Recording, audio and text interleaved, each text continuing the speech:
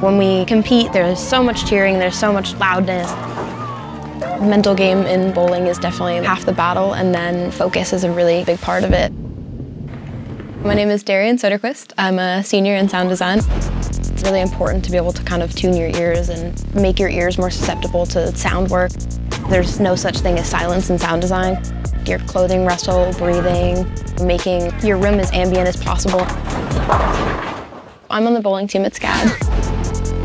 I remember doing a drill with Katie one day, and she was like, just think of it as like, and she like just kind of clapped out of rhythm, and then I was able to do it pretty much immediately because I can just think of it rhythmically. Having sound be so collaborative and then having my sport be so collaborative, I think has made me a lot more calm and a lot more open to talking to people and interviewing with people. Atmos, sound is kind of more of the forefront, and it's very evident when you watch things, you feel things, you experience it a little bit more. I want to be able to create that feeling for other people.